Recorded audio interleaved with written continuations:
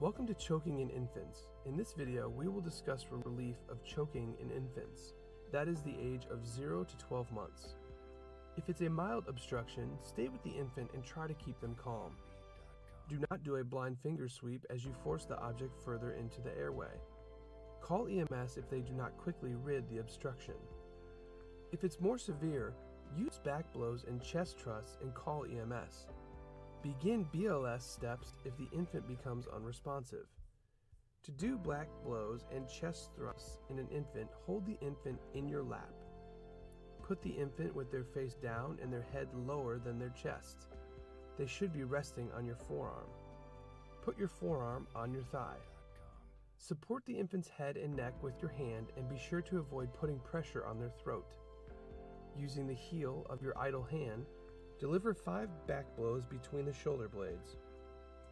Using both hands and arms, turn the infant face up so they are now resting on your other arm.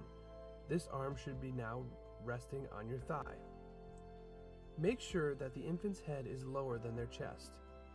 Use fingers of your idle hand. Provide up to 5 quick downward chest thrusts over the lower half of the breastbone. Perform 1 thrust every second. If the obstruction is not relieved, turn the infant face down on your other forearm and repeat the process. Continue doing these steps until the infant begins to breathe or becomes unresponsive. This concludes our lesson on choking in infants.